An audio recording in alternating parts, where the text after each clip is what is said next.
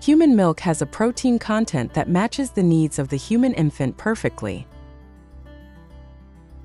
Comparing human milk to cow's milk is misleading.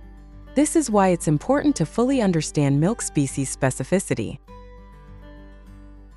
The protein in human milk provides all of the essential amino acids for growth. They provide protective factors. They are carriers for hormones.